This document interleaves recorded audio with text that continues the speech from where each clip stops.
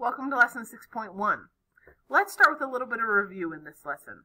So far in your math history, you have learned how to plot two different kinds of points. You have talked about the Cartesian plane, which is the name of the plane where you just plot x, y. So 5, 2 would be right there. 0, 0 right there. 1/2, -3 right there. You've been plotting those for forever. Then you've also learned about the complex plane, which helps you plot imaginary numbers or complex numbers. So if I take the complex number 3 plus 4i, I would plot it as 3, 4. You always do the real part as the x and the imaginary part as the y. So if I gave you like -2 plus 4, let's do -2 plus 3i. So -2 plus 3i would be right there. So those are the two kinds of planes you've learned about so far. We're going to introduce a new one called the polar coordinate plane. Now, the polar coordinate plane, we graph things as r, theta, meaning r is how far you are from the origin. So there's my r. And theta is the angle you're at. Polar coordinates are most helpful for jobs like pilots or people who do sailing or in submarines. Because if you're a pilot and I tell you, hey, there's an object at 5, 2 from you, that doesn't really help very much. Instead, it's a lot more helpful to know, hey, there's an object 3 miles away from you that is 90 degrees in front of you. So that's usually like the real world application of the polar coordinate system is people who fly or do things in the water, sailing, they tend to use the polar coordinate system because it's a lot more helpful to know how far something is from you than where it's at. So let's talk about plotting these points. Here we have our first polar coordinate point, 3, 2 pi thirds. Remember, 3 is the r, 2 pi thirds is the theta. So I'm going to draw a graph here. I want my radius to be 3. So I'm going to draw 3 out. That gives me a radius of 3. And I want the theta to be 2 pi thirds. So I know 2 pi thirds is about there. So that gives me a radius of 3 long and an angle of 2 pi thirds.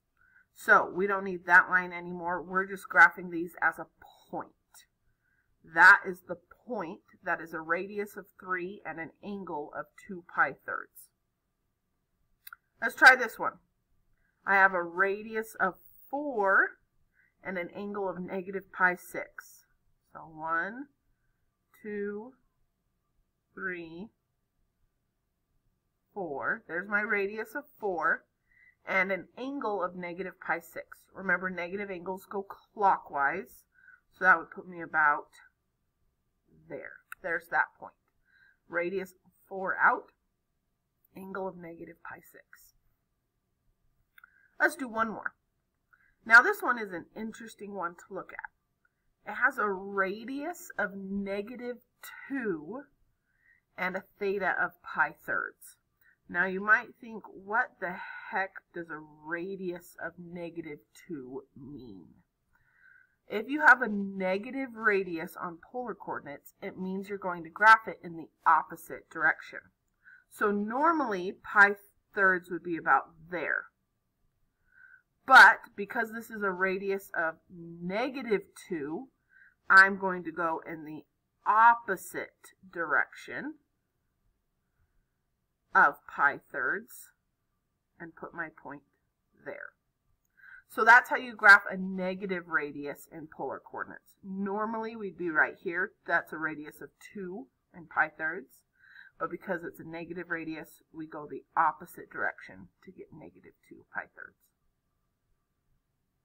Now, Doing these examples, you might have noticed that there are actually several different ways we could write this. For example, let's go back to C. If I wanted to graph this point, negative 2 pi thirds, I could also label that as a positive 2 radius and at 1, 2, 3, 4 pi thirds. That would be the exact same point right here at 4 pi thirds and a radius of positive 2. So there are multiple ways that you can write the exact same point on the polar coordinate system. So understanding that, let's try a couple. So here we're going to graph it first. We have a radius of 3 and an angle of pi fourths. That takes me right there. And now I'm going to follow these instructions to write this same point in different ways. So for number 1, I want my radius to be positive. So the radius is going to stay a positive 3. But now I want my angle to be between 2 pi and 4 pi. So now we're talking coterminal angles. So right now it's at pi fourths. If I add 2 pi, I'll get to the same point. So pi fourths plus 2 pi gives me 9 pi fourths. So I'm just going to write up here, we added 2 pi to get to that one. And that is the same exact point. 9 pi fourths will be the same angle as pi fourths, so it's the same point, just written differently. Let's look at number 2. Now I want the radius to be negative, but I still want it to be the same point.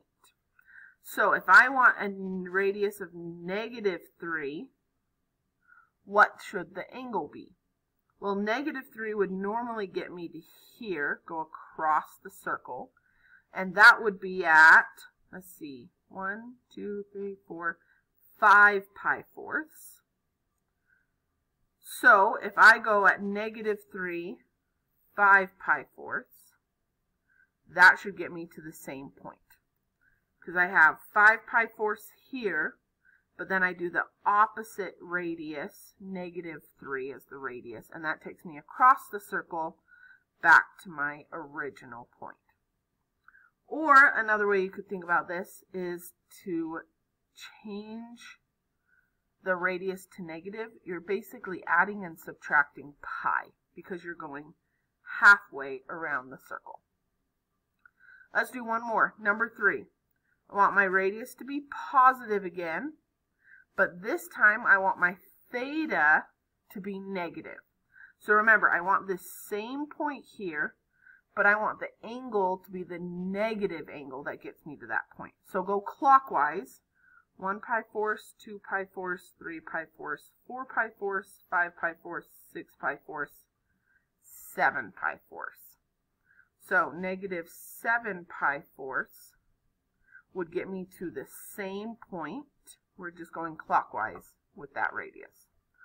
Or you could also think we just minused 2 pi. It's a coterminal angle to this point. I just minus 2 pi to get to that coterminal angle. So there's a couple examples of we took this one blue point and we wrote it in a lot of different ways. There's a lot of different ways you can write a single point in polar coordinates. Now it's your turn. For B, I want you to start by graphing where the point is. We've got a radius of 5 this time.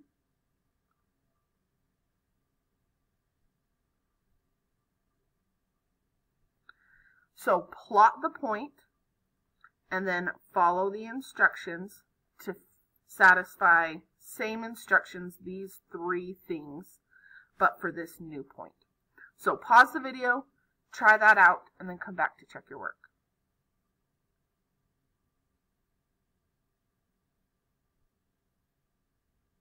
Let's check your work. So if I want this same point, but I want the angle to be between 2 pi and 4 pi, I take 2 pi thirds and then I add pi to it to get 8 pi thirds. Sorry, add 2 pi to it. There we go. If I want the radius to be negative, that takes me across the circle right there. So negative 5, and this point right there is at 5 pi thirds. So negative 5 pi thirds would take me across the circle back to my original. And if I want my angle to be negative, 1 pi thirds, 2 pi thirds, 3 pi thirds, 4 pi thirds. So if I go clockwise, that's negative 4 pi thirds to get to the same point. So those are, once again, 4 different versions to write the exact same point on this polar coordinate plane. In the next video, we're going to talk about how this point, this polar coordinate, is really just a right triangle. And we're going to go back to our old school SOHCAHTOA.